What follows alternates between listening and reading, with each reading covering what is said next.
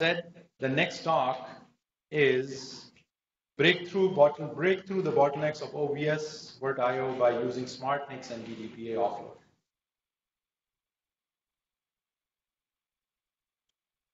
Hi all, my name is Yiyang from Inspur Cloud. Inspur Cloud is a China-based cloud provider focuses on government cloud market. In this topic, I will talk about how we break through OS and Virtio performance bottlenecks by using Mellanox Connect X 6 Smart NIC and scalable function and vDPA. First, I will explain OS and Virtio bottlenecks, then show you some feasible solutions to them. Second, I will talk about hardware offload technologies, including Smart NIC, vDPA, scalable function, as well as how we enabled them in OpenStack. Third, I will compare performance data we have gotten from normal NIC and Smart NIC, and show you some future jobs we will do. And last, I will demonstrate my OpenStack environment and do performance test and get performance data. OS uses escape struct to transfer packets in Linux kernel. Frankly speaking, SKB is not so CPU cache friendly. The whole match and take actions process is not lightweight. It is driven by interrupt, especially for small packets. Forwarding performance is not good enough. OS uses temp interface and VTL interface spec to communicate with the virtual machine. VTL is a memory copy based virtual input-output standard. Linux kernel thread vhost and kthreads do packet receive and transmit. Basically, one xtxq corresponds to a vhost kernel thread and kthreads thread. These two kernel threads will consume CPU resources to handle memory copy-based receive and transmit, and OS kernel data path. Single queue VTL does have performance scaling, especially when you run iPerf or iPerf3 to do single-thread PPS test. You will see super large CPU utilization for vhost kernel thread and case of the Alicoud thread. For multi-queue case, it will consume more CPU resources because every queue will have a vhost thread and case of the Alicoud thread. So VTL performance is at the expense of CPU resources. It is not cost efficient in cloud use scenario. It is also unacceptable in large-scale cloud production system.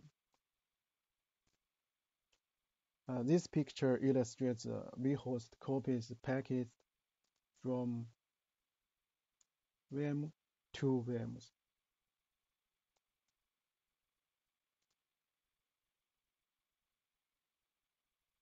This picture shows functions vhost kernel thread code or synthesized, i.e. iPerf client or Linux kernel packaging script. You can see OS functions, iptables, and conntrack are major CPU consumers.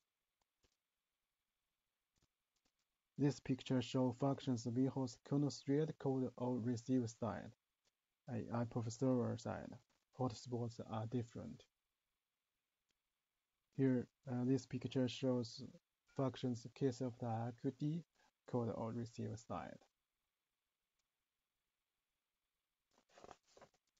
This picture shows CPU utilizations in compute node when VM uses Linux kernel packaging script to run 20x threads. You can see vhost kernel threads have very high CPU utilization, but all receive side CPU utilization isn't that high.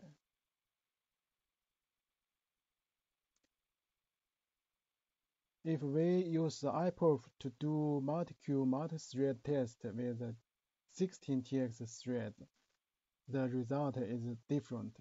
Here, the CPU utilization is very high. On receive side, we can see case of the Alicoud D-kernel threads have very high CPU utilization. Here, let me show you the best performance that OVS and Virtio can reach. The highest PPS I can get by using iPerf 3 is about 170,000. This is the maximum value single-thread TX can reach, but for AWS M5 instance, it can reach 95,000. Alicoud ECS can reach 450,000. Both of them use Smart NIC developed by themselves to do hardware offload. Actually, we can improve PPS by some existing solutions. For OVS kernel data path, we can use OVS DPDK. PPS performance improvement is quite remarkable. But OVS DPDK must use dedicated CPU cores. These CPU cores will be consumed 100%, even if no traffic is there, especially for 25 gigabit NIC or above. OVS DPDK will occupy more CPU cores. It isn't cost efficient. Only virtual networking consumes so many CPU resources. Naturally, people prefer to use hardware offload to free these precious CPU resources in computer node. This has been a de facto standard most of cloud providers are using. OS also can do this by TC flower in kernel data path. Developer call it TC data path. It is totally different from legacy kernel data path because TC flower can be fully hardware offloaded to Smart NIC. For example, Mellanox Connect X6, Metronome Agilio 6. OVS DPDK also can use RT flow to do this. For Virtio, we have many methods to improve it. We can change OpenStack Nova config to use a host CPU model for QEMU. We can change Nova config to use vCPU pin. We can change OpenStack flavor to use huge page for VM. These methods can improve Virtio performance, but not that remarkable. A kernel boot parameter mitigations equals off.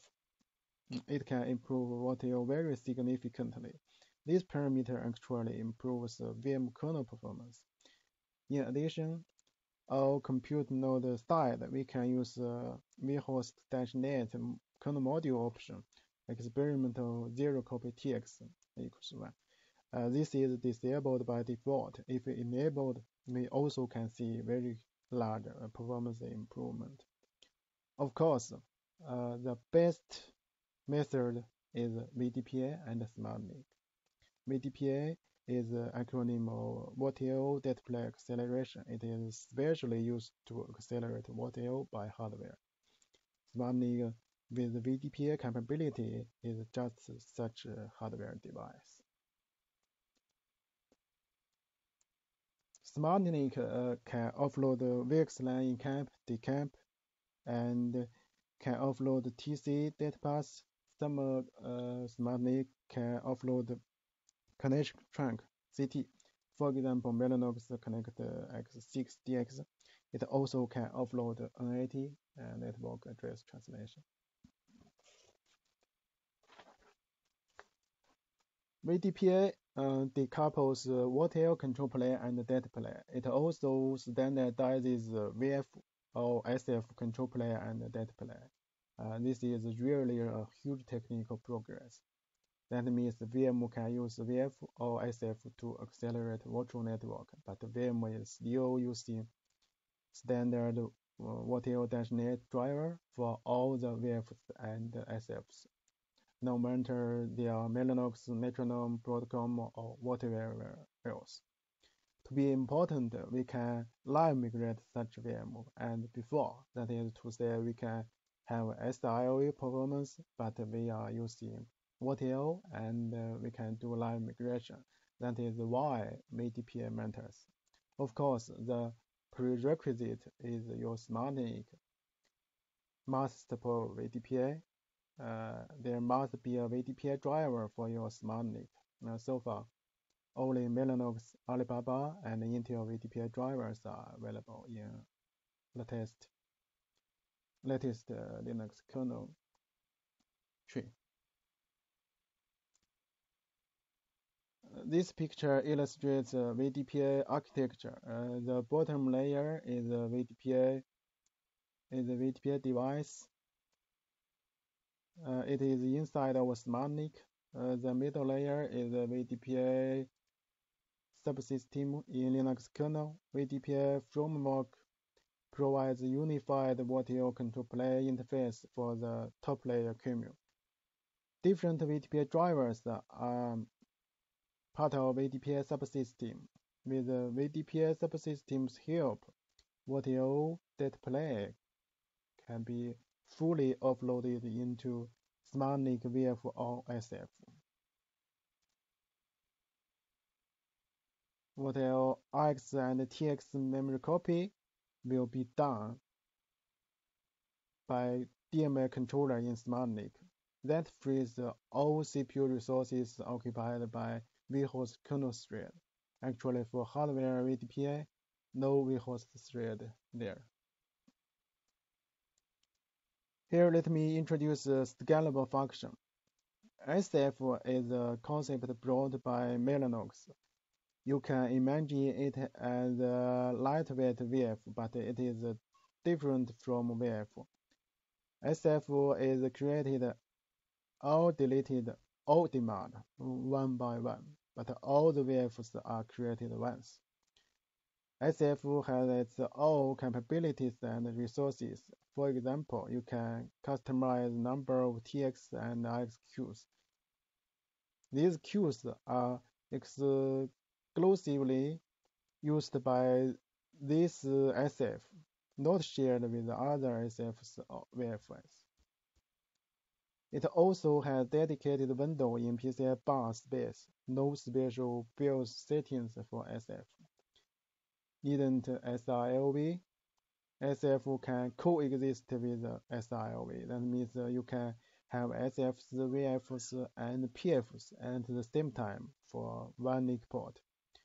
You know, VF is a PCI device. It has a PCI address, but SF isn't a PCI device. It shares PCI level resources with its parent PCI device, such as PCI MSIX in IRQs. Here you can see SF is an auxiliary bus device. It has vDPA port, NetDev port, and RDMA port. PF or VF also can have these ports. In this section, I will talk about how we enable SF and vDPA in OpenStack environment. First, you have to install latest software. Linux kernel must be 5.17 or above. Mellanox OFED package must be this or above.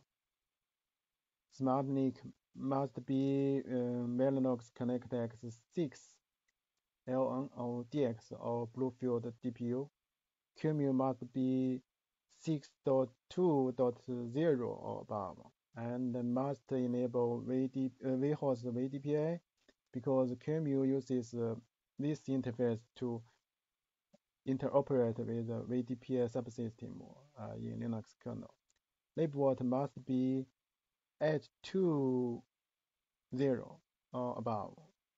iproot 2 must use iproot 2 next git tree to install. A new command line to vDPA is available only in this git tree. Neutral-lib with plug OVS and Nova. This software must have some patches from Xiaomuni. I have 2 hacking patches to support the SF. I have uploaded these patches into my Git repo. You can get them if needed. For Linux kernel, you must include these configurations. You can download the Mellanox OFED package from this link for your Linux kernel distribution version. You must code reboot your server after installing OFED. In addition, Mellanox drivers OFED installed cannot support a scalable function. So you have to use drivers from Linux kernel installation. This command can enable SF. You also must code reboot your server after this step. You need to follow this link to end UDV rules for renaming SF representative port and SF auxiliary device netdev port. There is a new command line to vDPA. This command is used to manage a vDPA device. After install QEMU libvirt and patching Neutron Nova, you need to restart Neutron server, Neutron agent, and Nova services. Then you can use this command to enable switch dev mode. Then use these commands to end SF. Then load the vDPA kernel modules. Remove unnecessary ports, RDMA ports, netdev ports. Then end vDPA device by this command.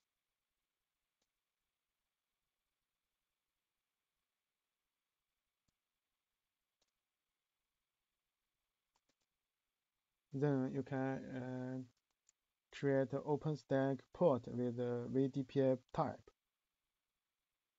MAC address must be that MAC set by Mellanox config tool.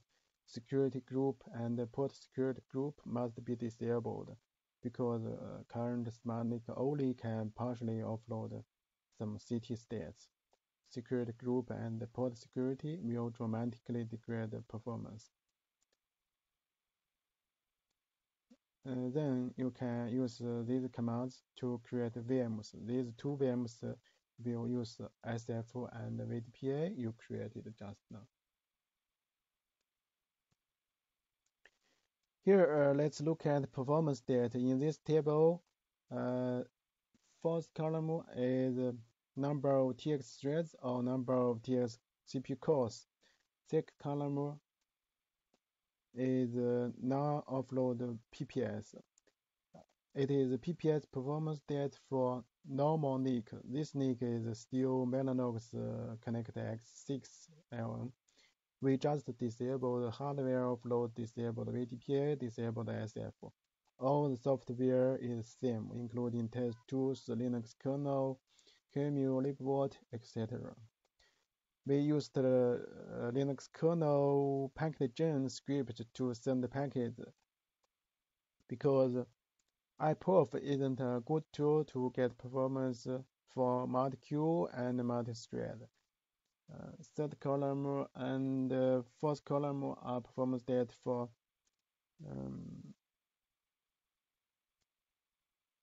hardware offload.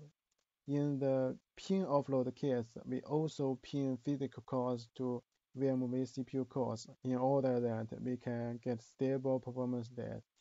Last column is ideal performance data if we assume hardware offload is linearly scalable per queues or tiers CPU cores.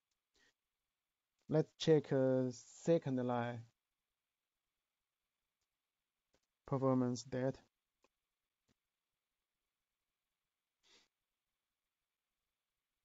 This is the result for single thread single queue. Normal NIC only has about 200,000, but Smart NIC can surpass 450,000, even higher. It has been beyond the best in industry, AWS and Alicoud. AWS only has 395,000. Alibaba Cloud is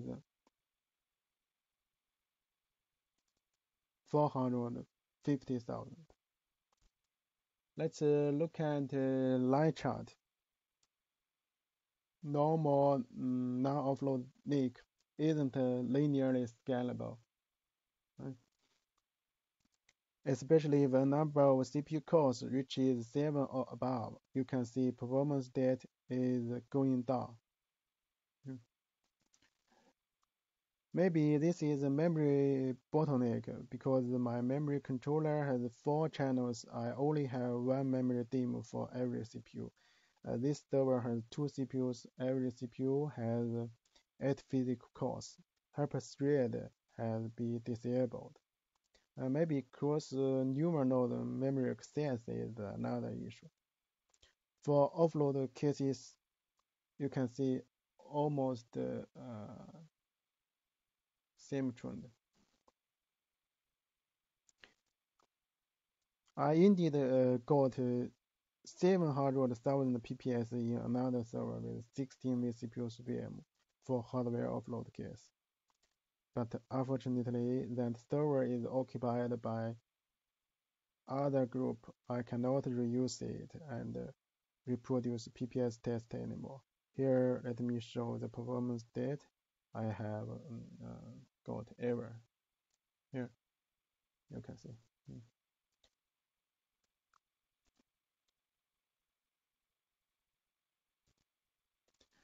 In the future, we will verify live migration.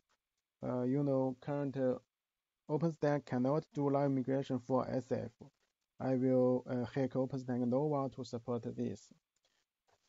For conntrack offload issue, I asked Mellanox guy. They did support this with JD.com deal for JD Cloud, but current Smart NIC only can support part of city states.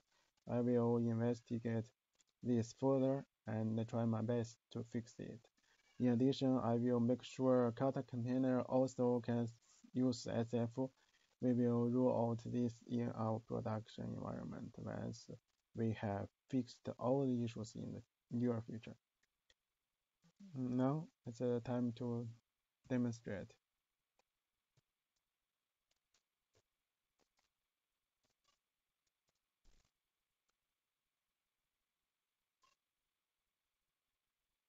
Here is a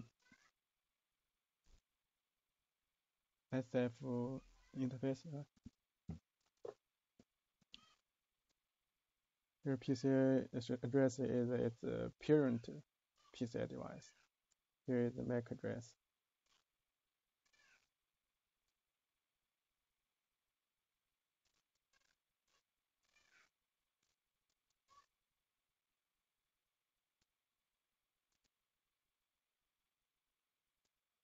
This is a corresponding vDPA device.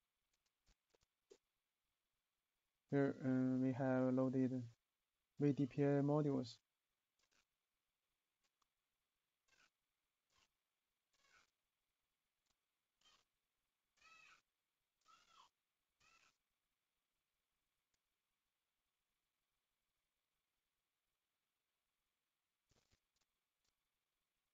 Here is the SF representer port interface is ended to OVS.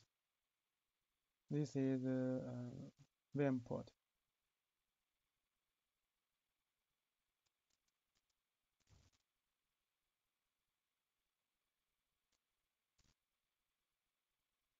Here we have enabled hardware offload. It's true.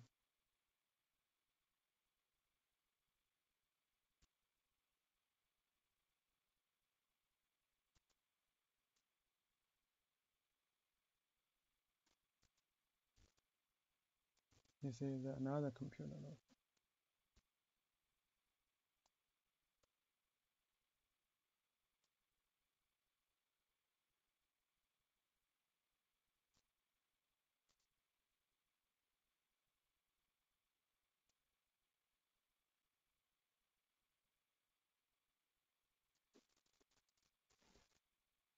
Here we also enable the hardware offload.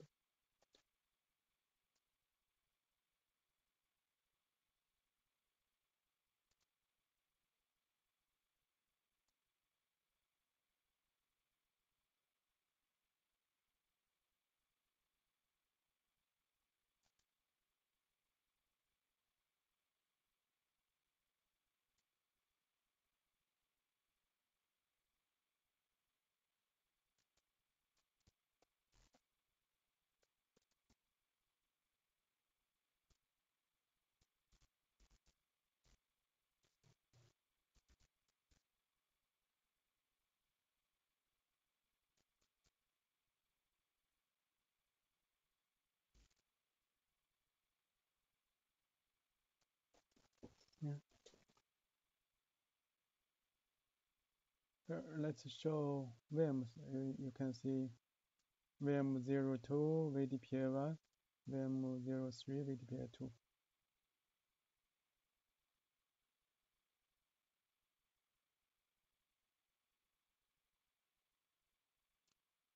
This is vDPA1 VM. Let's log into this VM.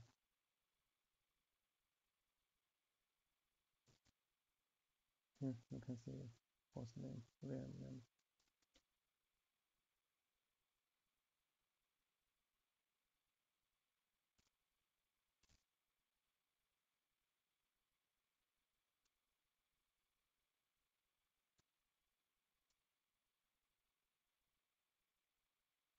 Here we show vDPA2 VM.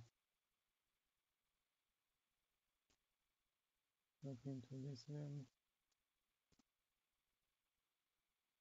Here you can see VM name, right? So VM03 vDPA2.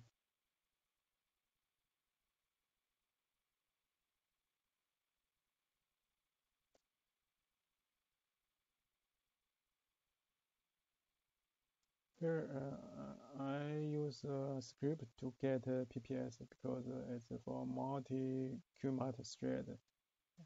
I prefer it's not good for this.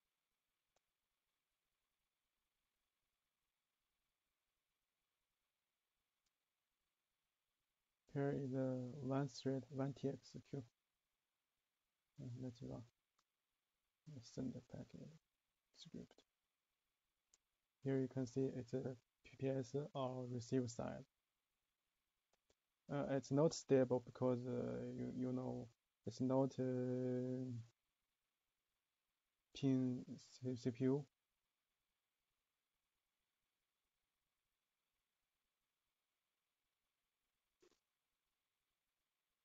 You can see no the host thread and no IQD thread, you know, because everything is offloaded to NIC.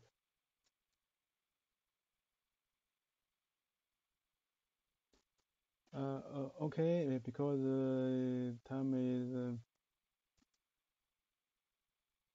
run out of, so I'm done. Thank you. If you have time, you can watch this demo later. Thank you. Bye.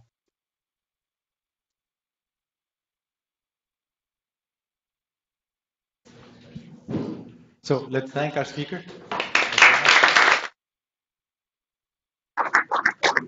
So one question that came was which exact Mellanox card was being used for this? I think the speaker's online.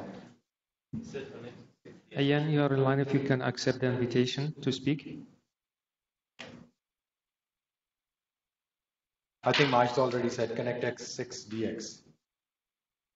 This is what he wrote in the slide.